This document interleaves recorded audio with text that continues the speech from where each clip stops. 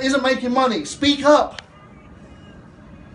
Ask for help. There are people that have been where you might be right now and have the answers that you're looking for, but if you don't speak up,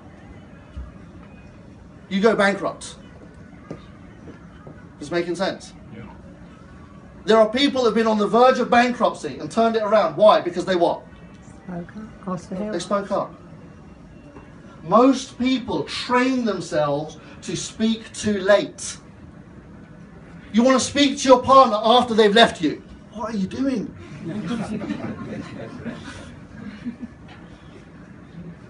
You want to speak to the bank manager after they sent 10 red letters and sent the guy at the door, the bailiff, knocking. What are you doing? What are you doing? Speak up. Who can see that there's power in stepping over whatever you might have in here, stopping you from doing the little things that make the massive difference? Who can see there's power in that? So recognizing yourself is the best gift that you could give yourself.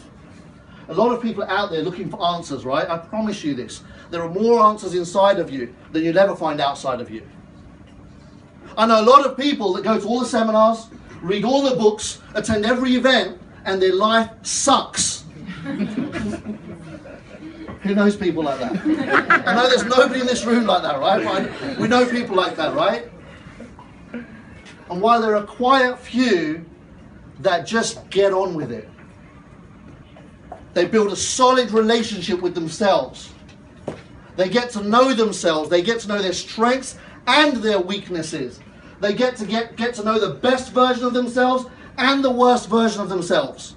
And then they learn to negotiate with themselves and influence themselves. All of this happens where? Inside the head. In here. And here. In the silent times. Most people don't stop to have any silent moments with themselves. Is that making sense?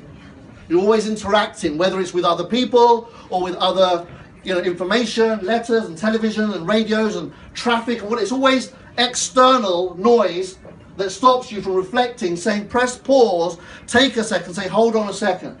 How can I right now in this very moment draw on bringing out the best of myself in this situation, so that whatever situation you're dealing with, you win. And you don't let the situation win. What if you could win instead of the situation winning? Who thinks that would be a pretty cool place to be? Yeah.